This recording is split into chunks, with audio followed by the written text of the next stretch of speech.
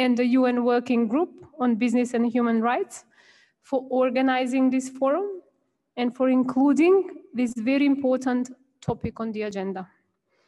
My name is Sonja Stefanovska Trajanoska. I'm UNDP Anti-Corruption Advisor with the Regional Anti-Corruption Project, and I will be moderating this session here in Suva. I will be assisted by a few colleagues because it's a combined offline and online session. My colleague John Hyde, who is online, Tita, who is physically here in the office, and also Catherine from the High Commissioner, who is online. They will be assisting with facilitation of the questions from the audience and from the participants joining online. Let me start by sharing a few facts. First, corruption poses a serious threat to the enjoyment of human rights. This has been recognized by the Human Rights Council and the Office of the High Commissioner for Human Rights. It is also recognized by us at UNODC and UNDP, working on the anti-corruption agenda as well. The threat that corruption at all levels poses to human rights globally has become much more acute with the catastrophic effects of COVID-19. During our session today, we will seek to examine how the business and human rights agenda is articulated in the UN Guiding Principles on Business and Human Rights and anti-corruption efforts relate to each other. Recognizing that corruption undermines enjoyment of human rights, during our session today, we will also seek to clarify how corruption involving the private sector impacts right holders in terms of corruption being linked to, causing, or contributing to human rights abuses. Finally, today, we are also hoping to learn what measures can be taken by government authorities, business and civil society actors to address corruption when it does negatively impact human rights in the context of business-related activity, with respect to both prevention of negative impacts, as well as in providing access to effective remedy. For us to learn more about this topic, we have a fantastic lineup of speakers that agreed to be part of the panel today. I take pleasure in introducing the panel lineup, which is consisting of Ms. Anita Ramasastry, who is chair of the UN Working Group on Business and Human Rights, Ms. Miliana from the Pacific Youth Alliance Forum, Ms. Annika the UNODC Regional Anti-Corruption Advisor, who is working under the Anti-Corruption Regional Project. And also, we have excuses from one panelist that initially was planned to join us, but unfortunately he had some urgent priorities. The president of the Kiribati Chamber of Commerce, Mr. Tonganibeya, excused himself and is sending his support to the deliberations. Of the panelists, only Miliana is here with me physically, and the rest of the panel is online. We will first hear from our first three speakers, and then we will ask questions first from the room and then from online questions, but also we will encourage perhaps additional discussions and reflections from among the panelists. For those joining online, you are most welcome to type your questions in the Zoom chat box during the presentations. Please indicate whether the question is addressed to any particular panelist. After the presentations, we will open the floor for questions and answers, and then we will continue with our exchanges as per the interest of the audience. Our session will last until 3 o'clock, which means we have a little less than 1.5 hours to complete the session. So I'm kindly asking everybody to be mindful of the time allocated for presentation so that we can try and finish on time, but also enough sufficient time for meaningful discussion. Without further ado, let me introduce our first distinguished speaker, Ms. Anita Ramasastry, who is the chair of the UN Working Group on Business and Human Rights. She is the Ronald L. Yort Professor of Law and the director of the graduate program in Sustainable International Development at the University of Washington School of Law. She researches and teaches in the fields of law and development, anti-corruption, international commercial law, and business and human rights. She has authored numerous scholarly articles and reports focused on emerging issues in business and human rights. Ms. Ramasastry is joining us today from Seattle in the Eastern Pacific, and she will speak about business-related human rights abuses from the Pacific in a global context. With thanks for accepting to speak, please join me in welcoming Ms. Ramasastry. Over to you, Ms. Ramasastry. Thank you so much for that introduction, Sonja, and to UNODC, and again to the forum for inviting me to join you to talk about this important topic. I will be focusing on some findings of a major report. I'm going to share my screen with you so you can just see some slides that will help us, I think, with setting the stage for the discussion today. Great. I hope you can see them, yes? Yes, we can see. Okay, great. So I'm going to just focus and start by just explaining to you a little bit about why we think as a working group, business and human rights and anti-corruption are two agendas that should be connected more fully, and why this is very important to the larger human rights agenda. So as I mentioned, the working group authored a report which I led, and we presented to the Human Rights Council, so to all of the governments, in July of 2020. But I want to just say, why did we do this? And why do we think this topic is important? Well, the first reason is that this concept that may have been discussed at the forum today, responsible business conduct, is meant to include two things that business is supposed to do. One is they're supposed to focus on preventing corruption. And I was here with you at the plenary, and I heard some discussion of that from the different speakers. But at the same time, businesses are meant to also focus on respect for human rights. So they're supposed to do these two things, among others, as part of this larger package of responsible business conduct. But as we've discovered, in many instances, companies have separate processes. They have different parts, if they're larger companies, that focus on corruption. And often that's because the law makes them do that. There are stronger anti-corruption laws, and that they may have different parts of the company dealing with corporate social responsibility or sustainability, but it's a different group of people, so that we have different approaches to these.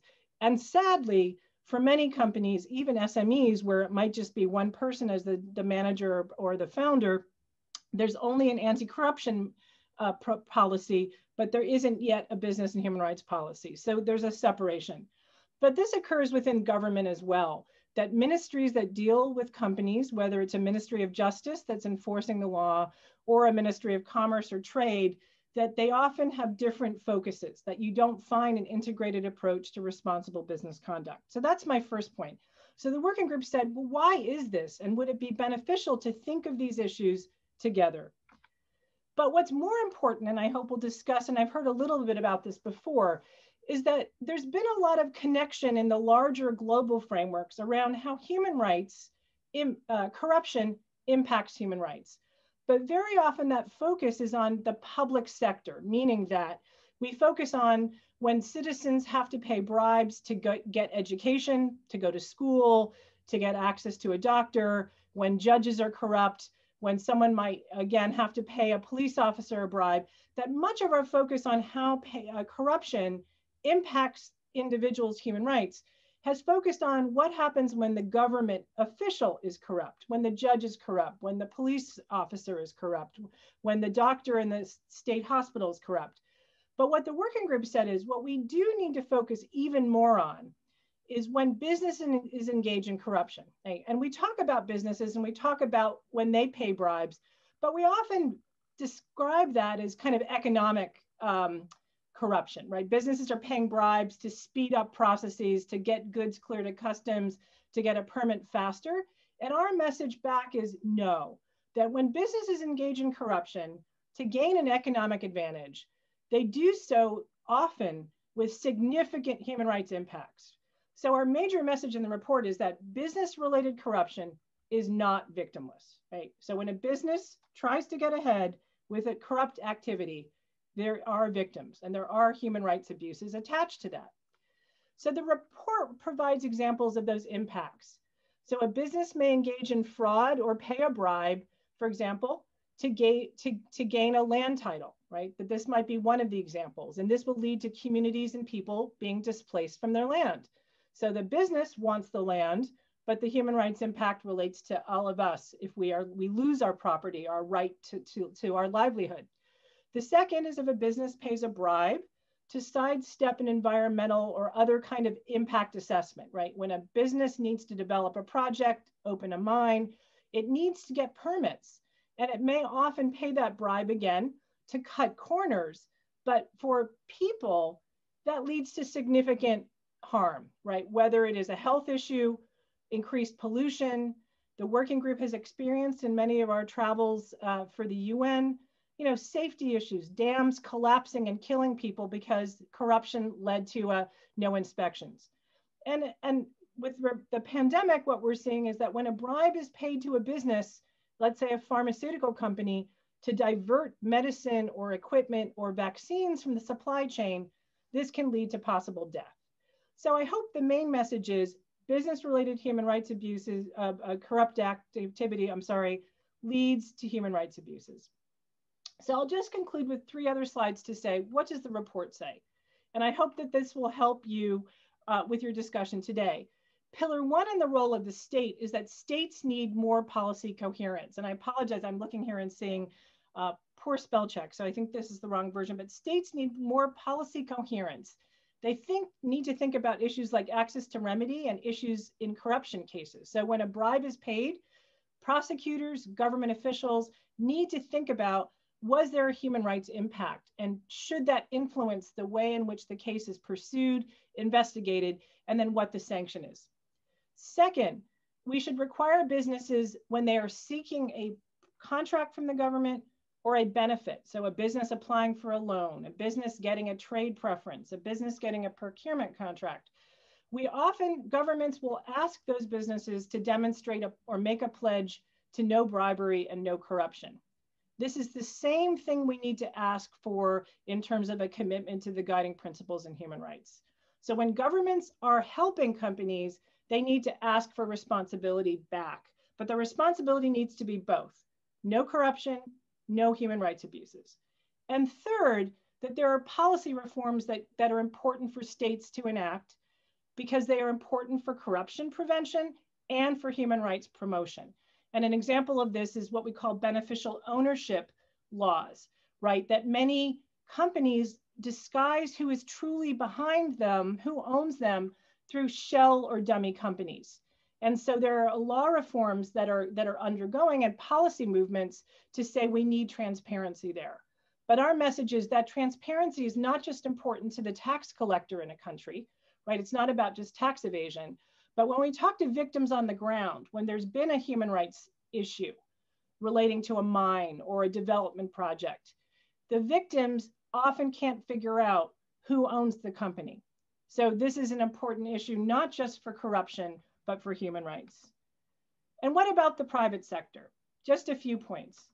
This first point is that businesses need to consider how to engage in both corruption compliance and human rights due diligence in ways that helps. And we talk about this concept of red flags. If a company talks to people in a community or to people who they are engaging with and consulting with, and those people identify not only the human rights risk of business activity, but they also talk about corruption, the company needs to listen and say, wait a minute, this is another issue we must consider and prevent. Similarly, when a company understands that a particular market or business sector has a high corruption risk, that should mean that they need to do serious human rights due diligence, because with corruption comes human rights abuses. And this is really global. So I look forward to hearing about concerns in the Pacific, but my remarks are not just about the Pacific. They're setting the stage to say these are things that we notice globally. And finally, companies should screen their business partners, not just for corruption. You want honest business partners, but you want to start to ask them questions about their human rights records as well. And my last remark here is that when we talk about the guiding principles, the largest issue is access to remedy. That I'm sure you've discussed in the forum here, that really the real reason we have business and human rights as a movement is because victims or rights holders don't have anywhere to go for an effective remedy. We see the same thing in the area of corruption. When there has been an allegation of corruption and a government pursues a company and prosecutes the company or the manager, a fine is paid, but there isn't usually any thought as to the impact to the individuals. To give you an example of a case that an NGO is pursuing in Mexico, a different place, because of bribery in a particular healthcare system, 50 people died because their dialysis machines were not working properly, right? That the equipment didn't function because bribes were paid and there wasn't enough money to buy ones that did. But there was no remedy, even though the government is pursuing the case for the individuals and the family members who lost their loved ones. And the question is, should there not be? And there is a movement now to look at this issue of access to remedy when there is this connection between corruption and human rights. So it's a big issue and a big challenge, but I just want to say that we do see a strong connection between the guiding principles and corruption. And we will continue to work on how these agendas can be mutually reinforcing. So again, thanks to UNODC, and more generally, I look forward to hearing from all of you today. Thank you.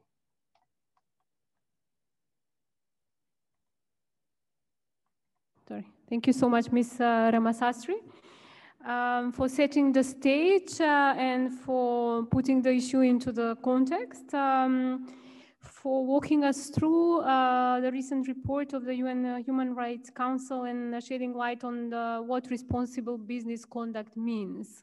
So it's not about either corruption or human rights.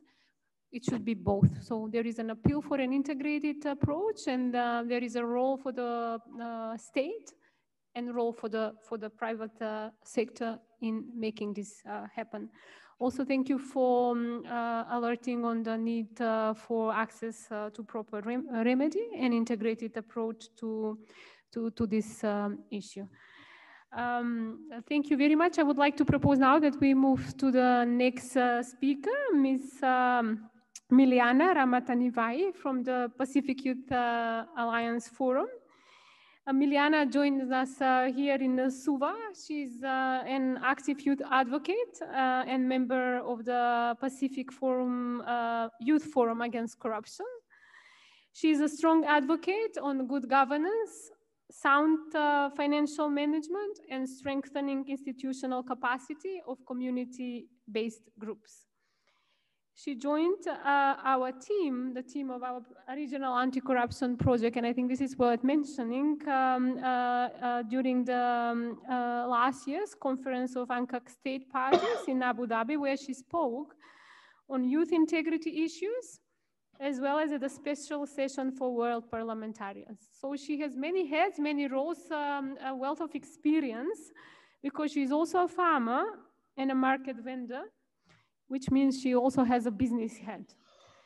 So this makes her qualified to share her views, and I will specifically like to ask her on this occasion to try and represent the civil society views and tell us whether she thinks there is a role for civil society on this agenda, what that role might be, and what measures and steps can be taken by civil society to reduce business-related human rights abuses. Over to you, Miliana.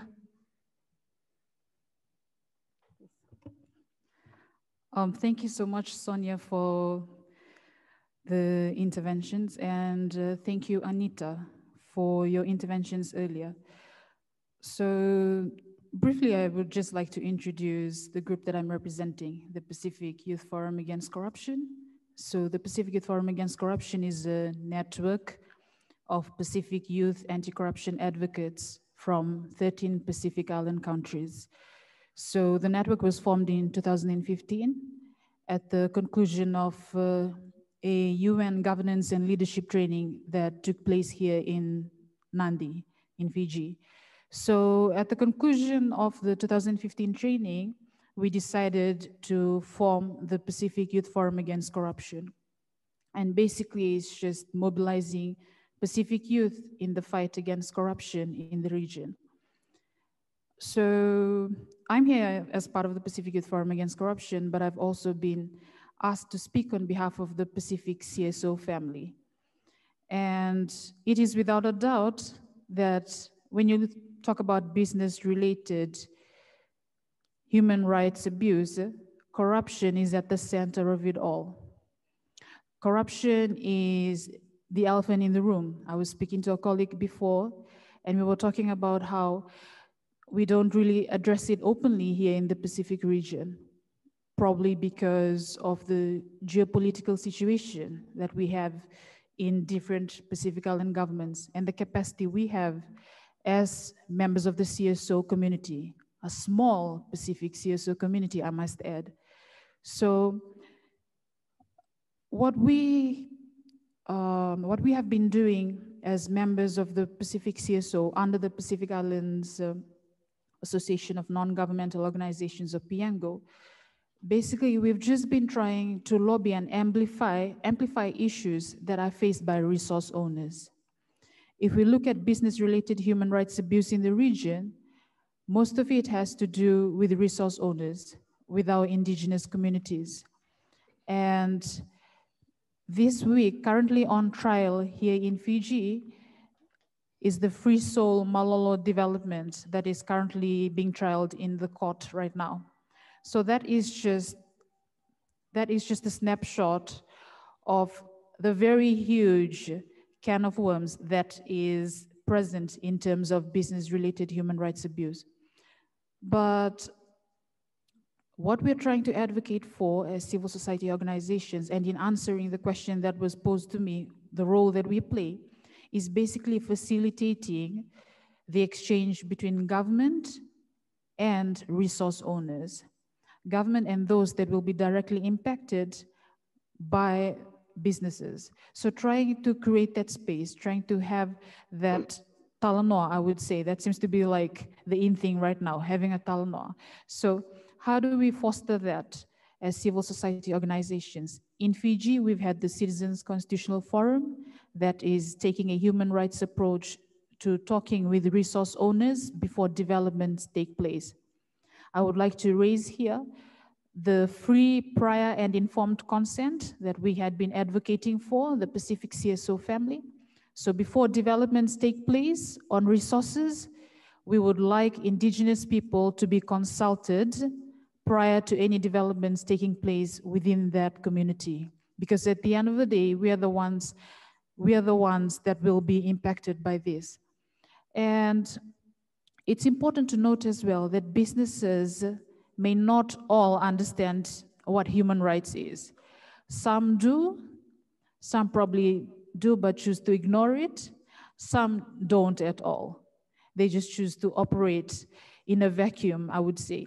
So we have a role too in terms of advocating, trying to create awareness, and I would like to see more of this happening in the future because we haven't really done that. A room where we are all together, the private sector, members of the government, and us, the civil society organizations.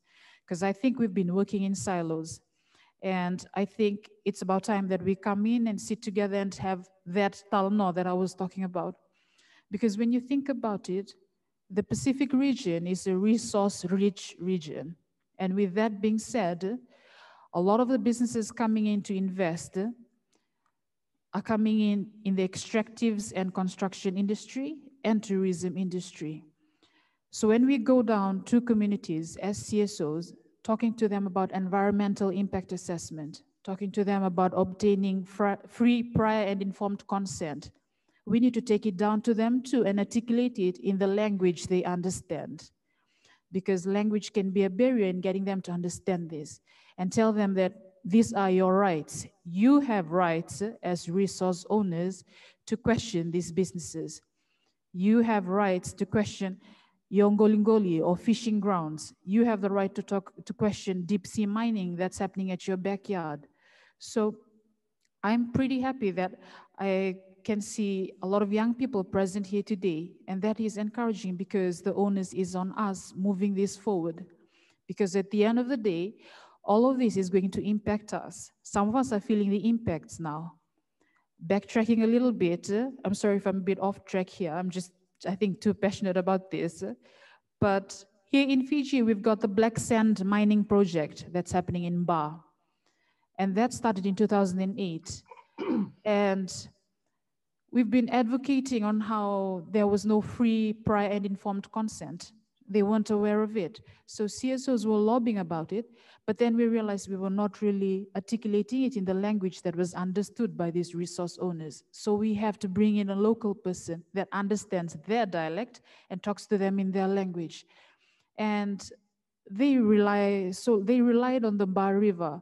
Most of them rely on it for mud crabs. And they were noticing that as a subsequent consequence of the black sand mining that was happening, the size of mud crabs that they normally got from that river, it was just decreasing in size. So food security is the issue there.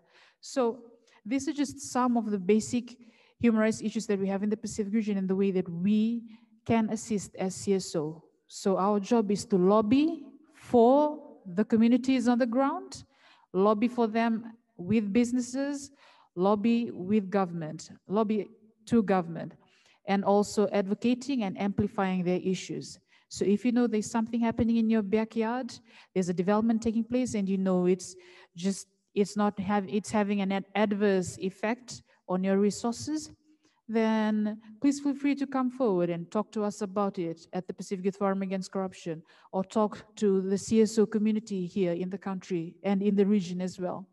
So those are just some of the stuff that we can do as civil society organizations. But I think the onus is really on us having that conversation, government, businesses, and the CSO community. Thank you.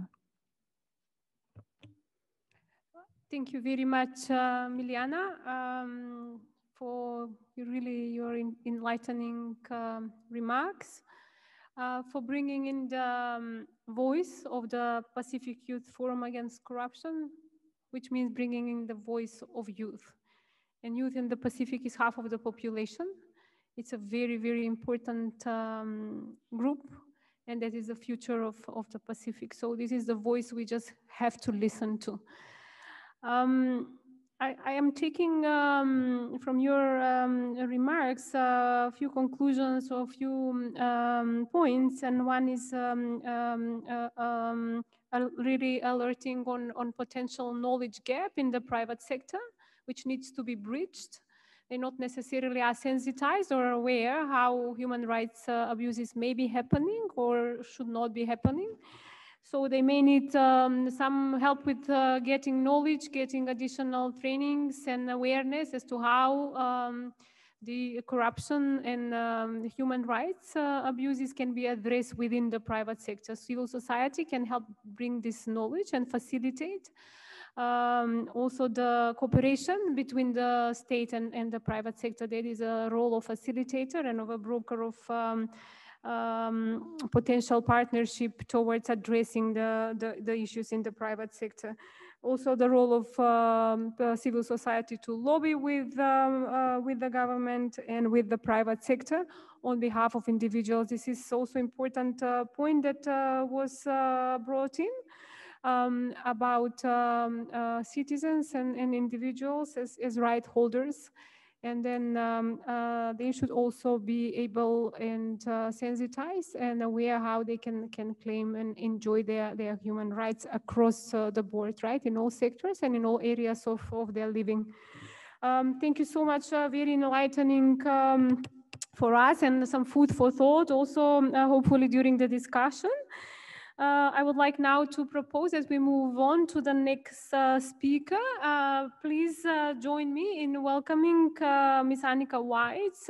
She is the UNODC Regional Anti-Corruption Advisor under the joint UNODC UNDP Pacific Regional Anti-Corruption Project and the designated UNODC representative in the Pacific.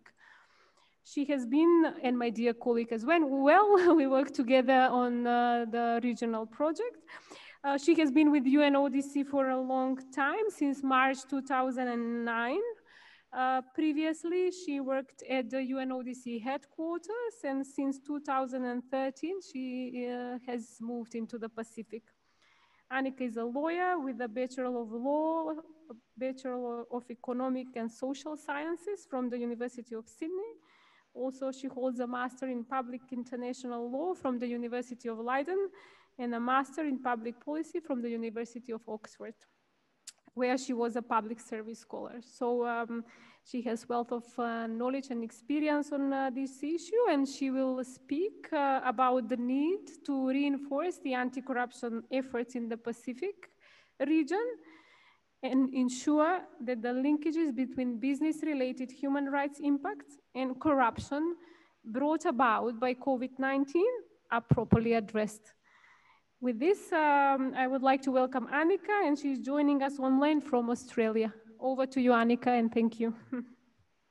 Thank you very much, Sonja, and a bula venaka to everybody, and a heartfelt thanks also to OHCHR for organizing the first UN Pacific Forum on Business and Human Rights.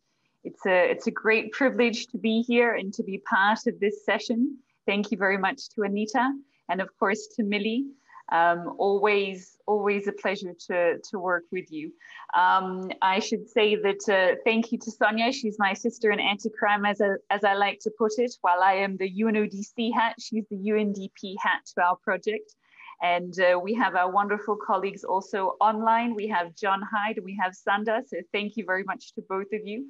I think the way in which I'd like to start this is by saying, and using a proverb actually, where if you want to go fast, go alone. If you want to go far, go together. And this wonderful analogy in the Pacific that we often use is the canoe. You can paddle on one side and you may as well be going in circles. But if you work together, and this is where we were talking about these silos, this is the word that Millie used, and the disconnect that has been. We need to work on both sides in order to propel our canoe forwards.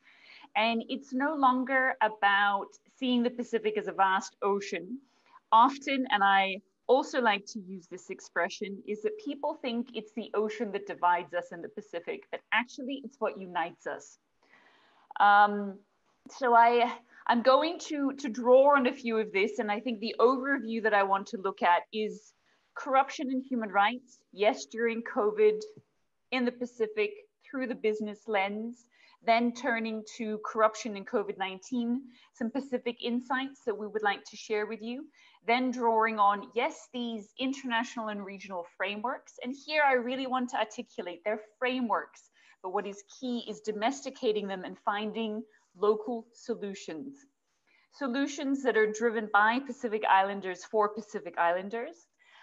Some of the actions that could be taken to mitigate some of the corruption risks and therefore the human rights abuses that we're talking about. And then finally, to talk about the UN Pacific Regional Anti-Corruption Project, some of the actions we've taken in this space and some future actions that we're looking towards. So if it's okay, I'll go on.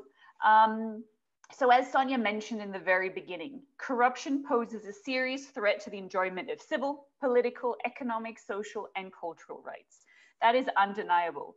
And I just wanted to put a little bit of a snapshot up there. So even just looking at the Universal Declaration of Human Rights, what are we really looking at? I mean, corruption at any level corrodes the respect for the rule of law, undermines public service accountability, transparency, weakens democratic institutions. It destroys the very fabric of our society. And this is why we need to entwine the two issues and not see them as separate any longer. there on the screen, you can see equality before the law, arbitrary detention, fair trial, freedom of opinion and expression, but also corruption ruins that fair and equal access to fundamental economic, social, and cultural rights, such as the right to health, also the right to education, and more generally, that right to development. So I would say that now the threat that corruption poses at all levels is affecting human rights globally, but it's being exacerbated. It's becoming more catastrophic, I would argue, with COVID-19. And what do I mean by that? So up on the screen, the next one, thank you, John, you can see that the COVID-19 pandemic is a public health emergency, but it is far more. It is an economic crisis, a social crisis, a human crisis that is fast becoming a human rights crisis. A human rights lens puts everyone in the picture and ensures that no one is left behind. Now, I have to say that when we look at corruption, one of the fundamental mistakes that we made in the past, and I hope that we are learning from it and that we are not doing it anymore, is to really look at it through a law enforcement lens. In broadening that lens, we are able to understand and appreciate the ramifications and the impacts worldwide, and notably in the Pacific. So in many countries, we have the basic access to clean water, food, sanitation, education. It's all facing serious disruption. Now, COVID-19 combined with corruption is indeed threatening all of these rights that I just spoke about. But if we just take the right to health, for example, it could be the bribery of doctors, medical staff, the receiving of undue priority treatments, or as Anita pointed out, not even getting the service. And even if you do get the service, are you getting the pharmaceutical goods that you thought? What about the ventilators? And now, of course, the big question is the vaccine. This is on everybody's mind. How can we ensure that we don't have these corruption risks in the allocation and the distribution of this vaccine? Great questions that we need to ask ourselves, of course, now. Now, the question posed up there, who is being left behind? Now, entrenched in systemic discrimination marginalizes far too many. Women, girls, migrants, refugees, indigenous populations, ethnic, racial, religious, and sexual minorities, and excludes them from the full enjoyment of human rights, hampering the kind of all-inclusive approach that we actually need to fight COVID-19, to fight corruption, and to uphold human rights. Now, in the Pacific, the violence against women has increased during the extended lockdown periods. And that's been because people are finding themselves confined at homes with abusive partners, and also where they haven't had that support, the support centers, the shelters, and it's just not available like it used to be. And so in Fiji, for example, there was a marked increase in the number of women seeking assistance from domestic violence between February and March of this year. So Samoa recorded a 150% increase in helpline calls compared to last year. And in Tonga, there was a 54% increase in the number of cases coming to the Women's Crisis Center during COVID-19. So all of these issues are profound in every way. And in turning to the next slide to look at the human rights challenges in the Pacific, I mean, what are we facing when it comes to COVID? I mean, this pandemic has really exacerbated us. So we have a huge drop in tourism across the region. We have slashed income investments. We have that interruption of supply chains. We have the fueling of organized crime on different fronts. We have sharp downturns in GDP growth and employment. And of course, linked to all of this is that economic and social uncertainty. All of these factors are leading to increased inequality, straining public health and social systems. And when will we ever get back to normal, and how, and all these questions are being posed. And at the moment, what we can see is that there has been a rollout of emergency measures. And this has concerned us because there haven't been the necessary safeguards in place. And while, yes, you need to do the public expenditure in order to stimulate growth and ensure that the social welfare and the fabric continues, we need to be mindful of what the consequences may be. So this social and economic impact is profound. And of course, you know, if we also look at when and how will things change, it is hard to predict. So SCAP, they produced a report where they, of course, admitted that they don't know the full scale of what it may mean in terms of COVID-19, but the possibility of double-digit contractions in GDP cannot be ruled out, for example, for the Cook Islands, for Fiji, for Palau, for Samoa, for Vanuatu. Unemployment figures are staggering. So in Vanuatu, for example, it's close to 40% of the formal workforce that are out of a job, not to mention the informal sector. And then, of course, around 80% of the global tourism industry, which also the Pacific is no exception to, compromises of micro and small, medium-sized enterprises, which is really feeling the effects of these economic shocks. I mean, this would be the handicraft, the souvenirs of Fiji and Vanuatu.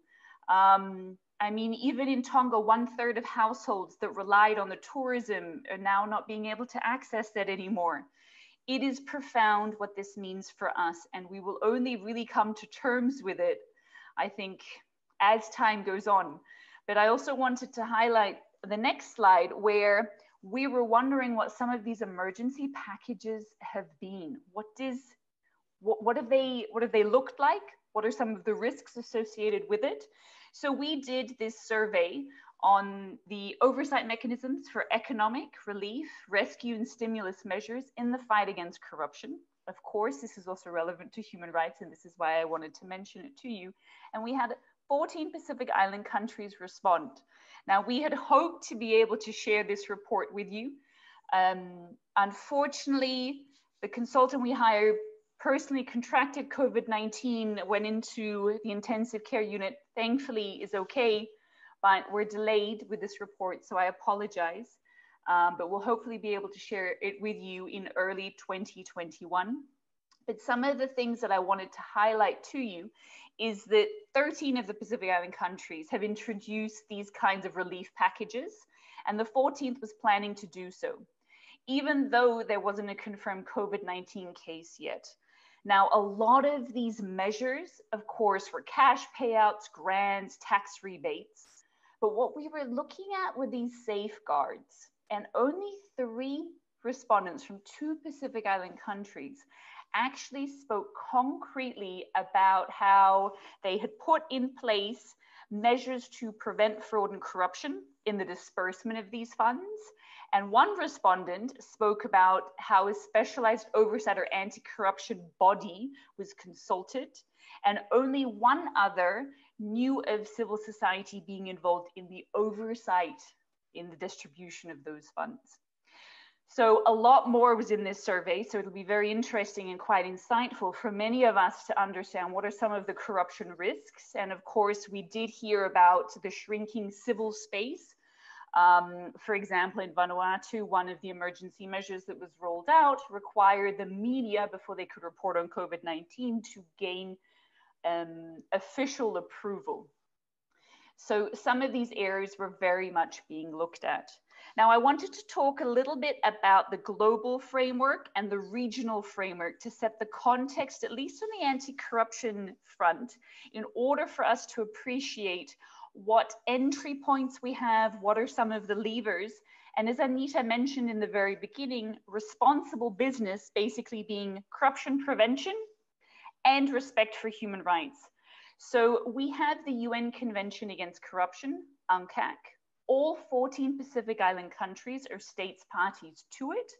That means that they have not only committed to this legal binding global anti-corruption instrument, but they are also part of an intergovernmental peer review process. You may ask yourself, why is this important? How is this key? How is this relevant? Well, it allows us to firstly work with countries to do a self-assessment, then they are peer assessed by others to appreciate what are the legislative, the institutional, and the practical frameworks in place. We often argue that you are as strong as your weakest link on the criminal justice chain. And so what might that be? There are good practices that come out of it, but also recommendations to understand what may Pacific Island countries like to prioritize, focus on going forwards. A lot of these turn into implementation plans. More Pacific Island countries are developing a whole of society approach, bringing civil society and the private sector into the fold, also putting them onto these national anti-corruption coordination committees that help to oversee, for example, some of these national anti-corruption strategies. And if you take Kiribati, for example, that has one, they developed a strategy and they've nearly implemented 70, nearly 80% of it. So you can see progress being taken in individual countries. The framework that a lot of countries have used is this convention. And I mentioned chapter 2 because it looks at corruption prevention. This is exactly what Anita was talking about in the very beginning. I'd like to also mention that we have the UNGAS, which is the UN special session on corruption that will be held next year. And in that space, Pacific voices are being heard more and more. And notably, the president of Kiribati has been a very vocal advocate of this. In turning to SDG 16, so we have the 2030 Agenda for Sustainable Development. Many of you know this very well. It is anchored into many national plans and being driven on many fronts. And I would just wanted to highlight to many of you SDG 16. Sometimes it's a little overlooked, not by practitioners like us, but I think especially if you're in a certain space, it's not always easy to draw all the linkages. But this we call an end goal in itself, but also enabler of all the others. So here it's promoting peaceful and inclusive societies for sustainable development, providing that access to justice for all, and building effective, accountable, and inclusive institutions at all levels. And this is needed in order to be able to achieve all the sustainable development goals. I'll turn to the next one on regional frameworks, because this allows us in the Pacific to set the context. We do have, of course, the Forum 8 Principles of Accountability, the BHR Declaration. We also have Pacific Regionalism, the BO Declaration, its implementation plan, and notably as of this year, the 20 Vision. And this is the Pacific Unity Against Corruption Vision. And it is a guiding document that is being used more and more by Pacific Islanders and also leaders in order to be able to contextualize the situation and emphasize how it is so important in the Pacific. So you can see the beautiful sail there. So I use the analogy, of course, of the canoe in the beginning, but it's a sail as well in order to get the winds. And what I really liked is the president of Kiribati spearheaded this. And he really wanted to focus on catching the right winds where rough seas will be certain, as is the case of fighting corruption. But if you get it right, then you can sail on. Of course, it is a challenge, but we need to unite. We can't work in silos, and the more coordination and collaboration, the better.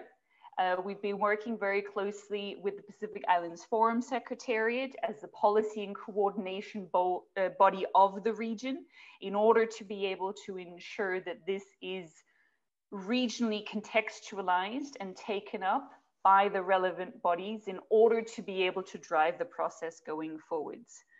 Now, COVID-19 and corruption. So we put together an advisory note, if we just turn to the next slide, and I'm just going to quickly flip through a few of these recommendations. And why? Because they link exactly again to human rights. So the cooperation is nothing new for us. Yes, we say between government agencies, but then beyond, include non-state actors. yes, as Millie says, it's civil society, but it's also the private sector, it's vulnerable groups, it's the media. It is a lot of different actors that need to be at the table and to be included in these decision-making processes in order to have that whole of society response.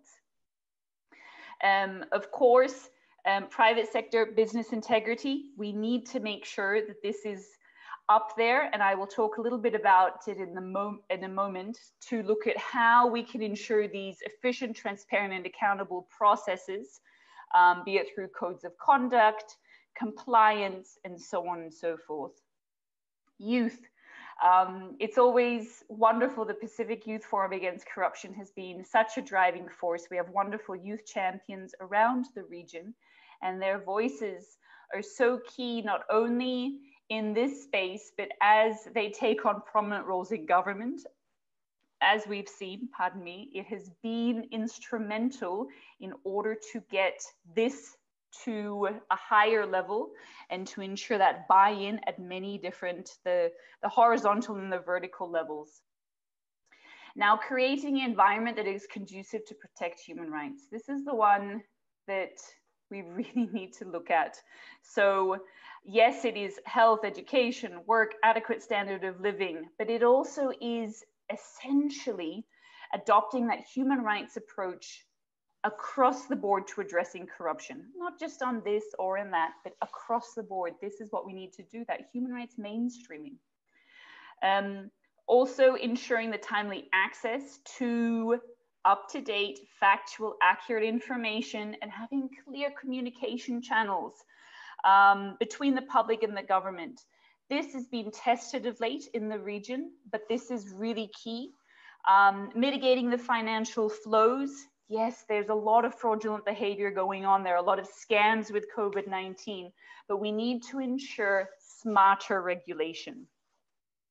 I didn't mention before money laundering, but it is also one of these key areas. And of course, you have the Financial Action Task Force. You have the gray listing that they have in terms of the recommendations. Currently, there are no countries on the gray list. Papua New Guinea will undergo review, and then they may go onto the gray list. Is currently a prediction, so we'll have to watch that space. But of course, we also have, and this is also key, and I wanted to highlight it to you, is that there's the European Union list of non-cooperative jurisdictions for tax purposes.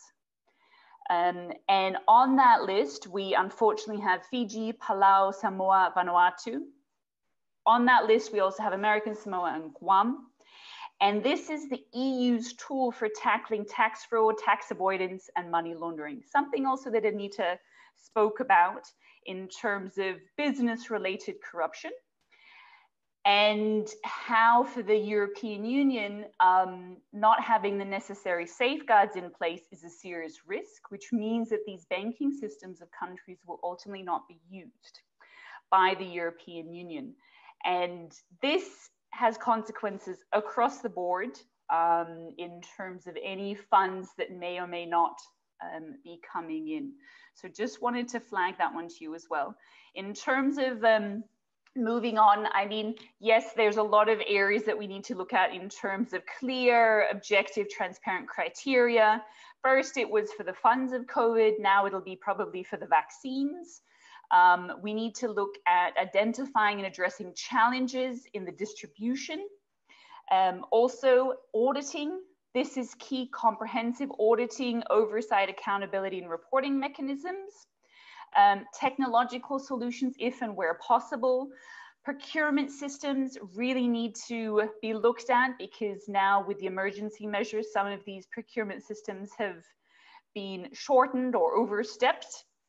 Also ensuring that the products that we're getting, including the vaccines, comply with international specifications, and being very clear in terms of, you know, what rules should there really exist, or what are the adequate legal frameworks in place to be able to, if we need, again, roll out these kind of emergency measures and legislation and policies going forward. So let's learn from what we have had in the past. I wanted to talk a little bit, John, if you don't mind moving on to the UN Pacific Regional Anti-Corruption Project. So just the next slide. This is where we are a joint UNODC and UNDP project. We've been in the Pacific since 2012, and we are very grateful to the Australian government, the Department of Foreign Affairs and Trade, and the New Zealand Aid Program for their support to the project. We've been around for quite a while, which has allowed us to shift the mindset from short-term gains to medium to long-term investments and to see the impacts and essentially the fruits of the seeds that we've been planting over the years. Some of the work that we've done, in particular now and linked to obviously corruption and human rights, if we turn to the next slide, is focusing on access to information. So this is one of our publications that came out last year. If anybody would like a copy, please let us know. Very, very happy to share it with you. But right to information for us has been key. So we did work with Vanuatu to develop the RTI policy, the legislation, set up the unit, and now working with the unit in order to roll out the trainings and to digitalize their process going forwards, but also working with other Pacific Island countries, so Papua New Guinea and also Micronesia, using the Right to Information Unit of Vanuatu, as well as the Freedom of Information Division of the Office of the Australian Information Commissioner and the New Zealand Ombudsman to share their experiences in terms of what has been good practice and what has been challenging. And I have to say, I'm incredibly grateful for the candidness and the openness with which we have been able to develop this network and work with Pacific Island countries to be able to see what can be contextualized and what could be possible in different areas or in different countries. I mean, freedom of opinion, expression and information, including freedom of the press, remain essential to open and accountable democratic governance. I mean, corruption thrives where there's the free exchange of ideas and information that are tightly restricted and deals that can be kept safe. So this is why we also work with the media, and there is the Pacific Network of Anti-Corruption Journalists that was established together with PINA, the Pacific Islands News Association, that will be in full swing, hopefully going forwards, in order to be able to also look at investigative journalism in this space. The next slide, where we've also focused on business integrity. It's a bit of a new thing for us. And we've been working a lot with youth entrepreneurs. And this has been, I think, very invigorating and really allowed us to see how integrity is just so fundamental for entrepreneurs and starting up businesses. And it is so hard at times where it is an easy dollar in the pocket, but you have to risk your own integrity, your business integrity in order to perhaps get it. And to understand what's right, what's wrong, to know what tools are out there, what are the laws, what are the institutions, how can I report it? All of these factors have been looked at, and working with Fiji, the Solomon Islands, soon to be Samoa and Palau as well, has just been great in this context of COVID-19 to be able to look at, as Anita was saying, responsible business. What is this? So some of these institutional partnerships that we've been brokering, for example, in Fiji with the Fiji Commerce and Employers Federation, the Youth Entrepreneurs Council in Fiji, the Ministry of Trade and Commerce, the Registrar of Business, and the Ministry of Youth has just been great because everybody's come on board with the same aim. And being able to use this to be able to drive other activities around the region is great. So far, 85 youth entrepreneurs have benefited from these business integrity workshops, and we hope a few more by the end of the year. Also, for example, in Savu Savu, we ran a workshop recently, and 18 of the 22 participants actually registered their businesses after the workshop with the Registrar of Businesses, or I should say throughout and after. Code of conduct, key compliance measures, working with the private sector And in Fiji, we've been doing this a lot more. Yes, we have a few drivers of integrity, and I think it's always key. Wame, he said, as young entrepreneurs, we need to uphold values of integrity and transparency, know our rights, and have a moral compass. We have to advocate that this journey is not only for mature business people, it is for us. I encourage young entrepreneurs to fight for being a good business vendor so that we can change the mindset of younger generations and be great citizens of our country. And then, of course, the next one also, this is by Miliana. As a woman from a rural area, I now know where I am, who I am, and where I stand with my business. Honesty is the right way, and young people are the future. Being a mother, I urge youth to build their business with honesty and follow the right way. And I think in this space, there's a lot more work to be done, but to be part of that journey to get the ball rolling has been really crucial. And I should say that Sonja has been spearheading a lot of this work. So if you have any questions, please direct them at her. Also, in terms of the next areas that we're looking at, we will be bringing out a number of different publications. So keep your eye on this space. And I'll mention just a few of them. So public procurement, a key area that I mentioned before that we really should be focusing a lot more on. Public reporting. Then we will have a manual on developing a health sector corruption risk assessment and mitigation plan. Whistleblower protection, which of course links with the victim protection that Anita was talking about, and we're going to have a gender dimension in that. We're going to also have a governance note on integrating anti-corruption into the SDG agenda. And last but not least, and I think this one will be very interesting, is corruption as a threat to human rights in the Pacific during COVID-19. So a lot of insights will be coming up. The next area focusing on vulnerable groups, including women.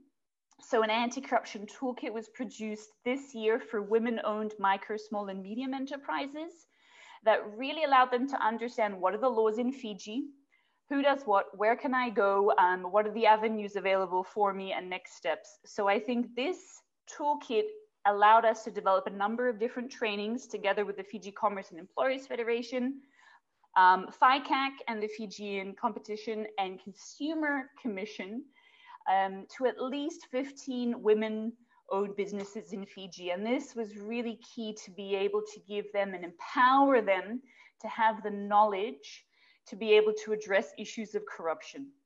Other spaces that we've looked at, we mentioned this whole of society approach, having that holistic integrity framework to address corruption, prevention and beyond.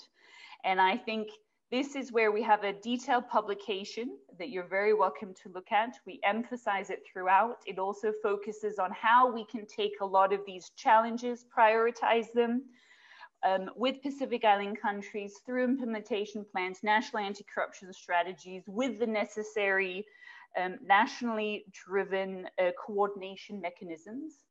And the role of, I wanted to highlight this last one, John, if you don't mind going to the next slide, the role of non-state actors and how key it is for them in particular in corruption prevention. This also includes, of course, parliamentarians. I wanted to really emphasize that. And on the 9th of December, we have International Anti-Corruption Day, which we're all very excited about. And in Fiji, there will be a big event. So just to flag it to everybody, and we will also be, the Zoom link is up there. So if you'd like to join, we would very much welcome your participation. It will also be an opportunity to roll out an integrity campaign throughout Fiji. I won't give too much away, but it is very exciting. You may have heard a little bit about it on the radio already, but there is a little bit of a build up to it. So that's all from me. If you have any questions or comments, please feel free to direct them at me or any of my colleagues. But the last note I wanted to leave you on is that how fundamental it is that we start to look at corruption also through a human rights lens, that we entwine the issues to make sure that no one is left behind, and that we can achieve the development agenda together going forwards through Pacific solutions in order to be able to prevent corruption, but also have a society that is full of integrity, accountability, and one that is for the future. So thank you. Thank you so much. Thank you so much, Annika, for a really inspirational, insightful, and comprehensive overview of the issues, actors, sectors, target groups, but also solutions, potential solutions, what can be done, what is being done, what else can be done. It's really important for us also to be aware of the broader contours, which are the parameters for us to be looking at when we analyze the specific issues that are relevant for us to address business human rights abuses and also in relation or their correlation with our anti-corruption work. Also, thanks, Annika, for bringing in the COVID-19 crisis. The world has changed. Unfortunately, some of the issues have worsened, and the crisis evidently turned out not to be only a health crisis, but also economic, social crisis, and governance crisis, as well as a human rights crisis. These are reasons more for us to be really dedicated and focused to analyzing the issues and to finding the solutions, so that at least we can try to bring our societies back to some situation that was before COVID-19. So, and in order for us to really be able to accelerate progress against SDGs, but also intrinsically linked with that agenda is a human rights agenda and the responsibility for us to promote, protect, and defend people's human rights. And one important question is really, who are those who are left behind? This is really the human rights based approach that we need to be keeping in mind, and how we bring them back in the mainstream development. With that, I would like once again to thank all our panelists. It was a great discussion, and presentations were really helpful in terms of setting the stage, defining the parameters of the issue, issues, really complex and broad, but also some solutions are possible, and it's really up to every single one of us to make our contribution and think creatively how we can address the issues in an integrated way.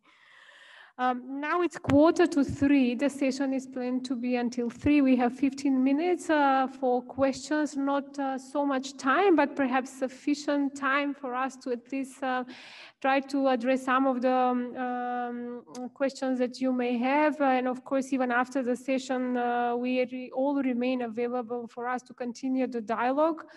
But also if you have any specific questions in terms of publications, analysis, or even one-to-one questions or dialogues, all the panelists and us at UN-PRAC, we are of course available for us to keep the discussion going. So with that, I will first like to ask if there are any questions from the room, please, my colleague will be helping with the microphone. She will pass around the microphone if there are any questions, and then we will move on to the online questions. Yes, please, we have a question here. Thank you. And if you can introduce yourself and perhaps tell us if you have specific panelists that you are addressing the question to, or it's just a general question to any one of the panel. Thank you.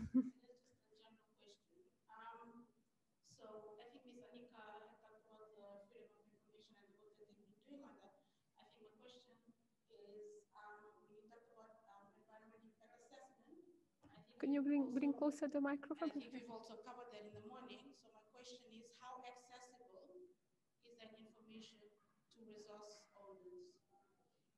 information in Fiji specifically, right? Or yeah. Yeah, we need to talk about environmental impact assessment. Environmental impact assessment. Okay. Would any of the panelists would like to address the question? I hope you can hear it. I wasn't hearing well. Would any of the panel members would like to take the question from the audience? Sonja, can you repeat it? I guess the question that I asked was, Ms. Annika had talked about freedom of information and the work that yes, you've been doing. And so my question was, in terms of accessing information on the environment impact assessment, how accessible is it to resource owners as well as and sorry, whose environmental impact assessment? Some specific environmental impact assessment you're mentioning, or? Generally, just the general one. Which one? Millie, you can take it? Okay, Millie will take it, thank you. Sorry, it was for Millie, right? Yeah, thank you. So Annika had spoken about the right to information and the work around that, but I will speak specifically for Fiji's case. Some of the environmental impact assessments reports to date have not been openly shared to the public, and some of it not to resource owners as well. This is in light of the bauxite mining in Boa, because we were part of it with the Boa urban youths, championing that these resource owners need to have a copy of the report, of the environment impact assessment report. And that was later given to them after so much knocking on the doors of the Ministry of Lands. Then finally they started to open up and say that, okay, this is what the EIA report is about. But then again, in terms of the environmental impact assessment, this is just what I feel, but in terms of corruption and nepotism when it comes to the environmental impact assessment, some companies are finding it very easy to get a good environment impact assessment, which makes us question to the independence of people in the Department of Environment who are conducting these impact assessments, unless they've been bribed or otherwise. But these are just some of the things that I'm saying. So, but in terms of how accessible the EIA has been, I think that is an issue for us right now in Fiji. And the Department of Environment, together with Malolo Frisol, currently there's an ongoing trial right now, and in terms of the environmental impact assessment. So how freely that has been given to us would be a good thing to ask the Department of Environment. If I might also be able to add to this. Yes, please, Annika. Thank you. I think just to add that, I mean, right to information is a powerful anti-corruption tool, but also a human rights tool that gives all persons the right to access information held by public bodies. So the principle is that all information held by governments and other public institutions is public information, and should only be withheld from the public for legitimate reasons that are within the public interest. Now, in the Pacific, we can say that the Cook Islands, Fiji, but it is not yet in force in Fiji, Palau and Vanuatu have formally adopted right to information laws, and it is anticipated that there may be another 7 additional Pacific Island countries that may adopt such laws in the future.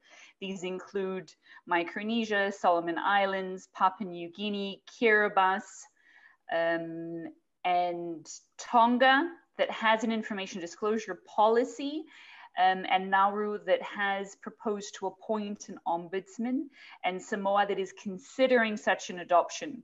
But as you can see from that list, it is, we highlighted it as a concern. It is a key priority for us because currently we only formally have Cook Islands, Palau, and Vanuatu that have right to information laws.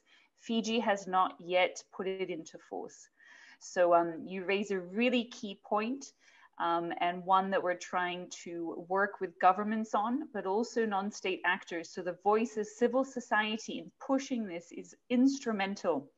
So one of the reasons that Vanuatu got to have its legislation is that it was civil society that were such strong advocates of it. So just to highlight that to you, thank you so much for the question. Yeah, and I'll actually add one more point about how can business and human rights help access to information, and your larger question of getting access to documents. Business and human rights and the whole concept of human rights due diligence, the whole idea is that consultation is meant to happen with affected communities and people as part of any process. So we work to expand that to say environmental issues and human rights issues need to be ones on which you're consulted on as part of a process. So it's not just about getting the information, it's about the fact that you are there as part of what's being done as well. So that's why I think it can be a useful supplement to thinking about environmental issues. Thank you so much, Miliana and Anita, for really providing additional clarification. And I think it just speaks to the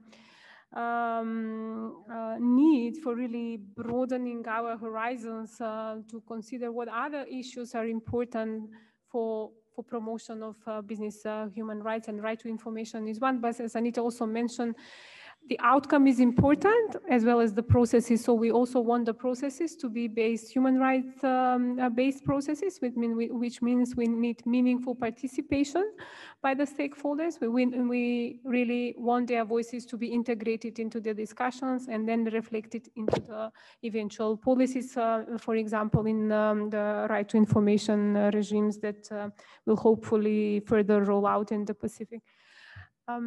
Yes, please, one more question from the audience.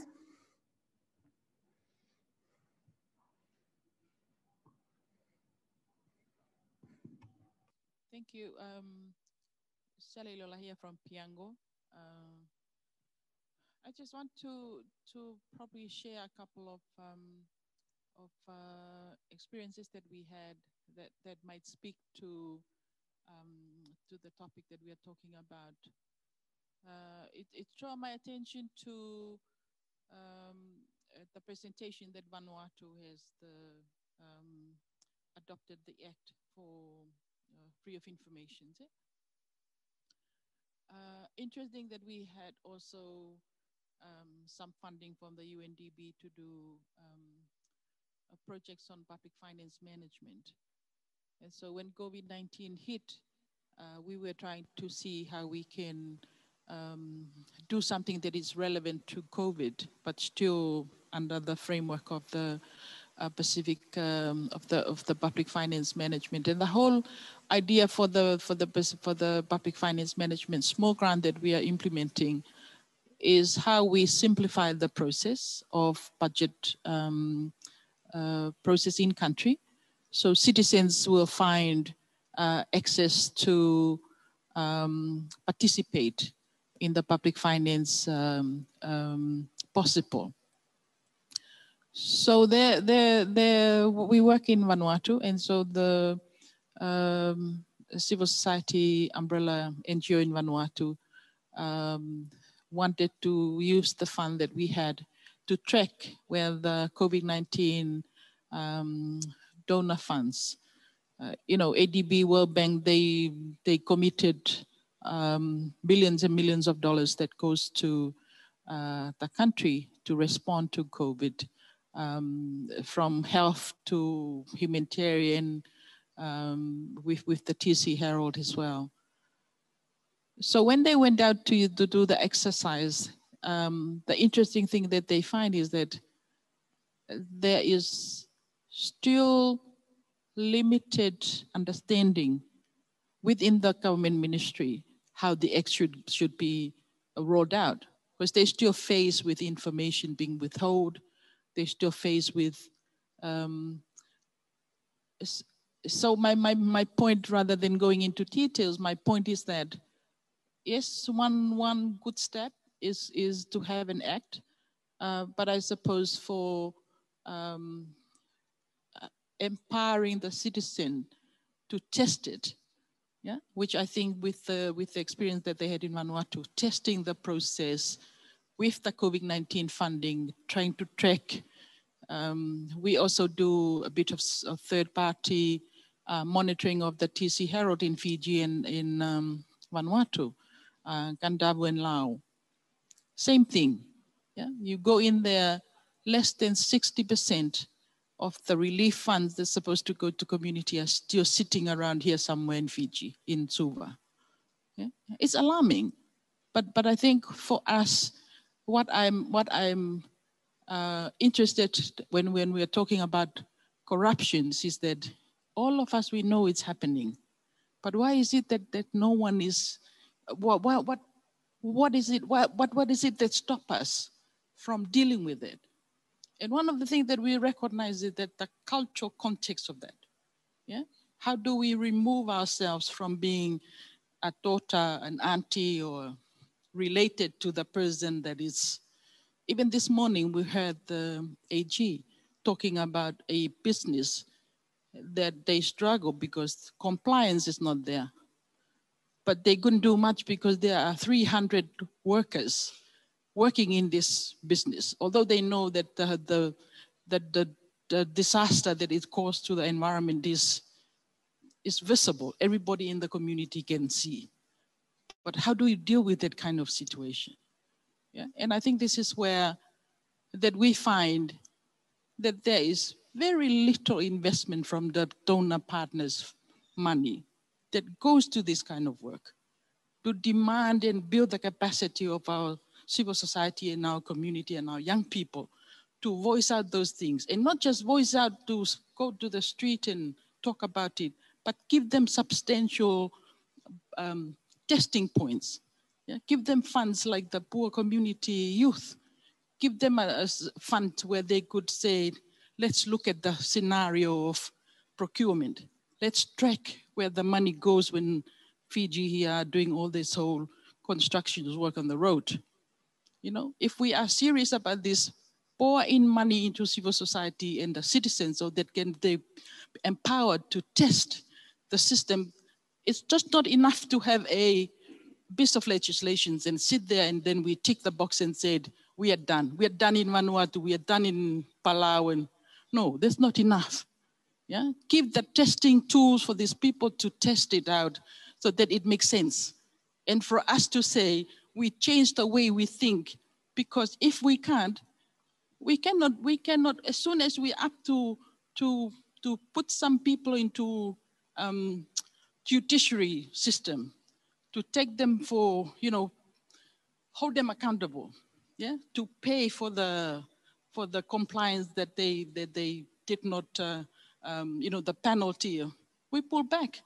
Because this is the same people that you like live next door, or you sit beside the church, or you go to school with their daughter, and we will be continued to face that kind of struggle because of how small we are and how communal we are and how we are related. But if we give them that testing point so that we change the mindset that it's okay to hold people accountable, and if they choose not to go in the right way, let them go to jail. But how do we adapt ourselves into that kind of situation? I can be preaching about this forever, but I'll stop there. Thank you. Thank you so much for your intervention and for reminding us on the importance always to do reality check, to validate the assumptions, but also to ensure that whatever policy is being adopted is based on the needs and the opinions of the people with a genuine participatory approach. I would like, because we are running out of time, perhaps just to give a chance to our online participants also to ask questions, and my colleagues online. John, would you like to take a couple of questions from the online chat, please, so that we give also fair chance to the online, although I'm aware we won't be able to cover all questions, but perhaps we can just stay a few more minutes to try and address a couple of more questions. Over to you, John. Thank you. Thanks, Sonja. I've put a couple of the questions onto the share screen. First one was from Serena at our good friend from TI in Australia regarding the sanctions and remedies issue. I know Anita has looked at this issue, and perhaps either Anita, Annika, or one of our others would like to make a quick response, and then a second one from Holly on the links between anti-corruption and procurement policies. So perhaps Anita, if you respond first, then Annika, and then perhaps if Millie would like a final response. Great, thanks so much, John. And just really briefly to Serena's question, we are looking at this, and we've only seen one successful case so far. Serena may know of others, but in Cambodia, in relation to land grabbing that's been done by the private sector through bribery and corruption, a particular NGO, Equitable Cambodia, has been successful in challenging those land grabs in court and actually seeking restitution of land as a remedy option. So it's something that, again, we hope can be explored further as we link these agendas. Thank you very much. Maybe just one thing to add, Serena, one interesting, looking at the legislative side, and I wish to acknowledge the comment made by Piengo that laws are not enough, they need to be implemented. And so it's only one step to a very long road, and sometimes the law and the policy is the easy bit in terms of everything, but it's the implementation that is key. One thing that we have seen in the Pacific is this conviction-based forfeiture. So you need to convict the person before you can look at the assets. And there is a little bit of a shift, but not enough of a shift happening in the Pacific for non-conviction-based forfeiture to be coming in. There are only very few countries that have it, but it is something that is in the UN Convention Against Corruption. Recommendations have come out about it, and we hope there'll be more action on this going forwards. Interestingly, in Palau, 4 assets that have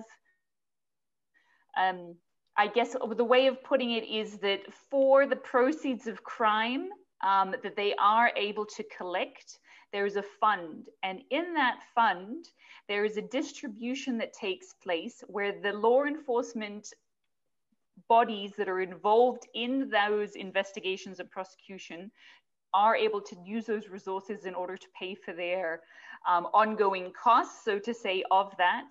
But also there's a victim fund attached to it. And I think this is a key point, and perhaps very interesting also to go to Anita's point on looking at victims going forwards. In the Pacific, that is very unique.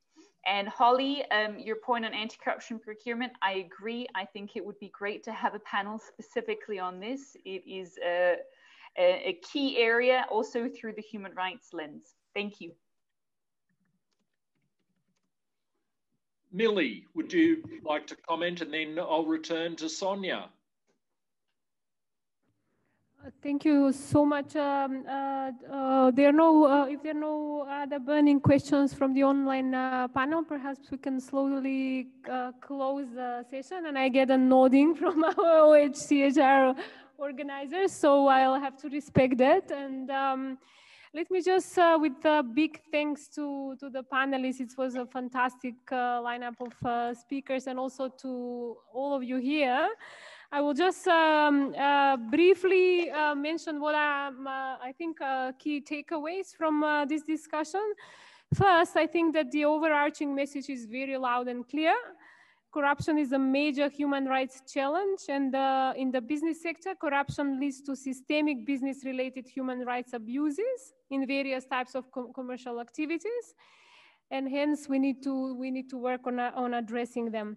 COVID-19 was not particularly helpful, so it has had a detrimental effect on human rights, and we also need to factor these consideration in our steps looking forward in addressing corruption and business-related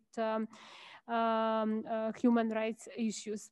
We learned also about the international, regional commitments framework. We have the UNCAC, we have Agenda 2030. Please always remember that these are important for us to have the long-term vision in front of us, and also while we are working on a step-by-step daily activities and having our short-term, mid-term, and longer-term plans to achieve progress. The different sectors, the government, business actors, civil society, youth in particular, are very important. They have specific roles to play individually and collectively to address business-related human rights abuses in the Pacific, but also as well globally and in an integrated way. So with these considerations in mind, the session, I think, just renewed our commitment for continued exploration of these linkages between corruption, business, and human rights, and for even more resolved actions for addressing the related challenges. On that note, let me once again thank our colleagues from OHCHR for organizing the event, all participants for the lively discussions and the questions, and the panelists for shedding light to the very important nexus between corruption, human rights, and businesses. I thank you once again. I hope that we will stay in touch, and we are open for continued dialogue. I wish you a good day and a successful event with the other sessions that are to be organized during this very important forum. Thank you very much, and I wish you all the best.